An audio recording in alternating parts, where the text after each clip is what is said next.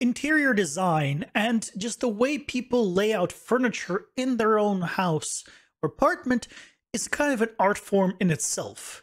But there are a few things that are usually always the same. One of those being is typically when you have a bed, it is going to be straight against a wall. When you have a couch, it is going to be probably parallel with a wall or perpendicular to a wall.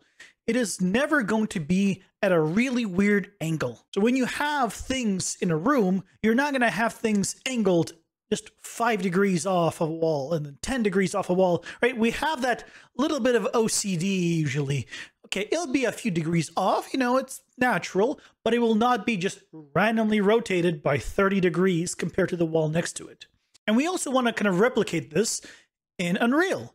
Now, normally you get something like this, where you have things that are rotated in every single way. Because here, we're using a simple transform points, and we're just randomly rotating within 360 degrees. You cannot increment this in, let's say, 90-degree angles. I'm also scaling it between -1 and 1. Why? I want it to be either flipped one way or the other way to give a little more variation. But of course, when you do this, you get something like this, where you have randomly rotated everything. Things are scaled, small, large. It is crazy, and it is not realistic to how an actual furniture layout would be in an apartment or house. Today, I'm going to show you how to create a custom node which will allow us to increment in 45-degree angles, 90-degree angles, any kind of setup you want, and the ability to flip in one axis or multiple axes randomly. So, let's get to it. Now for this tutorial, I'm assuming that you have already some points generated that you want to now incrementally transform.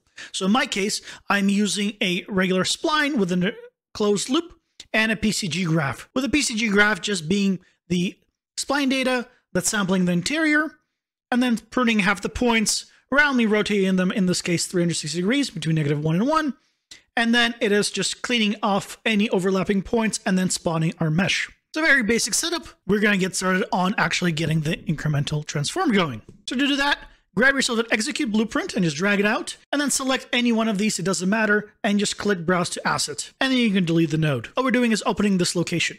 If you're in the deprecated folder, just go up to BP elements. You want to get set point color and duplicate that, and that is going to be our incremental transform. So go ahead and create it, and then go ahead and move it into your folder. Once you have it there, go ahead and open it, and we can get started on actual node in here. So open up the point loop body, and we're going to delete the linear color. We don't need that. And we can delete the linear color variable. Then go to node title override. And this is the name that appears when you drag it in. So I'm going to call it incremental transform. And in the class defaults, I'm going to change the category from color to custom. Now for the execute with context, the actual graph, we can leave it all as is. We don't need to touch anything here because we're just using the point loop, and everything's going to happen inside of it. Let's go to our point loop body. We're going to remove the color here, and we're going to enable transform. And then we can get started right in between here. So I'll split the transform right away, and I'll split the rotation and the scale because we're going to need access to all of this. And then I'm going to scoosh it over to the right, and then we're going to get our endpoint, and we're going to break it, and we're going to split the transform and the rotation and the scale just like we did on the right. So all of our stuff is going to go right in between here. Now the location, we're going to maintain the location. We're not changing location at all, but we do want to change the rotation and the scale.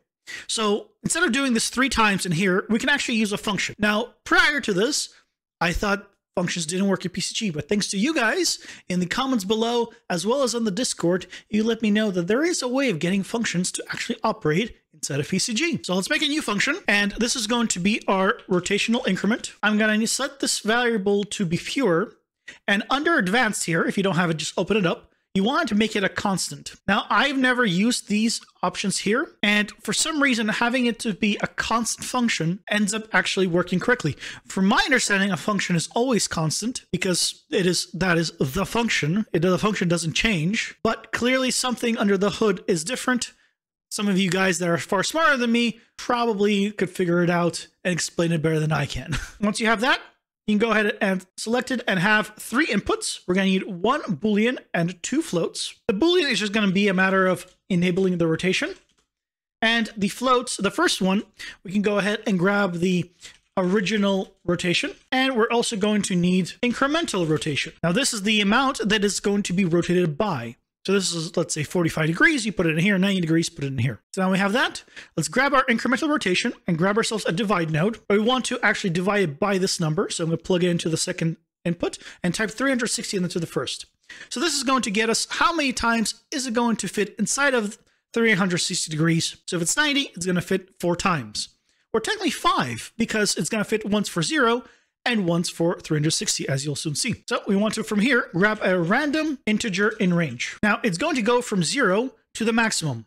Now we can plug this in directly. This will get us the both 0 and the 360 version. We don't really want that. So what we're going to do is subtract 1 here. And by subtracting 1, that means it is only going to use the 0 version, not the 0 and 360 version. So from here, we want to grab our incremental rotation, and we want to multiply by this value. If it was, let's say 90 degrees and I pick 2, it's not going to be at 180 degrees. So, and this, since this runs on every single point individually, it'll put a different rotation on every single point. But we only want to do this when the enable rotation is set to true. So I'm going to get enable rotation, and we want to make sure that this is true. So I'm going to drag out of here and do select float, and this can go into A, and the original rotation can go to B.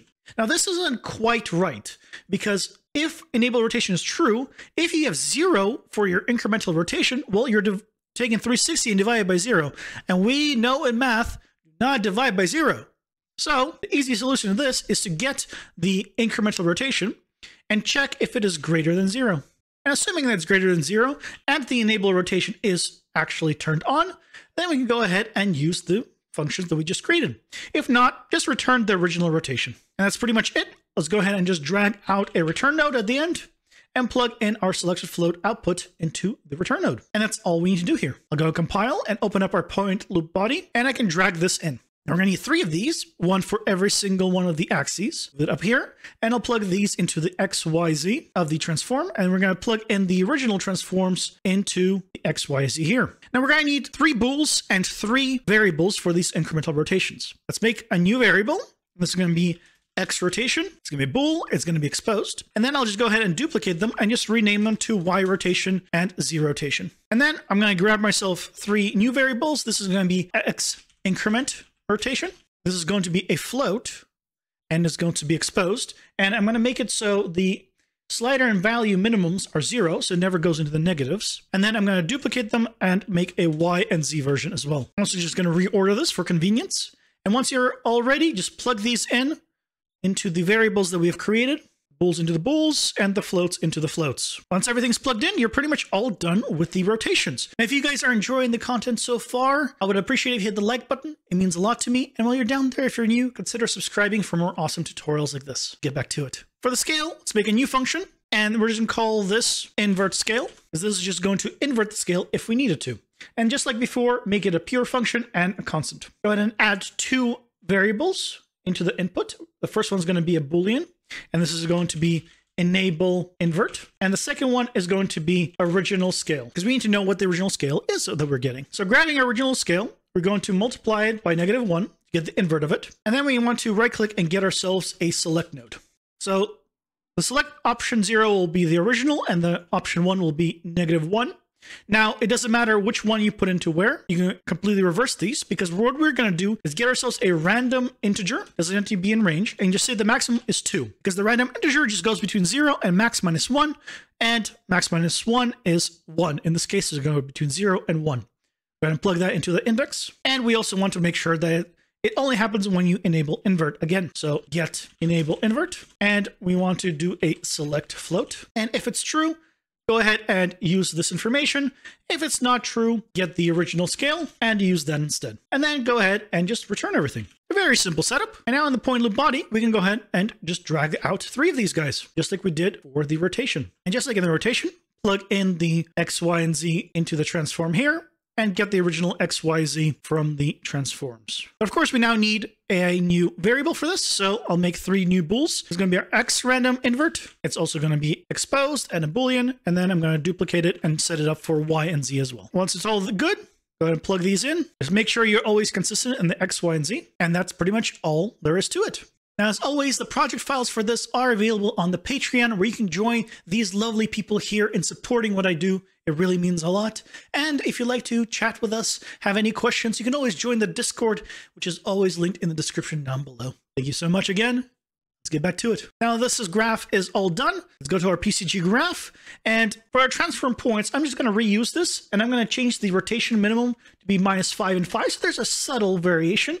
And I'm going to keep this scale to be 1:1. We don't actually want to change the scale here. Let's go detach this. And before this transform, I'm going to drag in our incremental transform node. Go ahead and plug that in here. And now for its settings, I want to rotate on the Z axis within 90-degree increments, so it aligns to the walls. And actually, let's go ahead and randomly invert the X and the Y, but not the Z, because Z would be upside down. And now if you see here, these are now all randomly rotated within 90 degrees. So now you're having lots of new variations. And of course, if I want to, I can go in here and set 45-degree angles.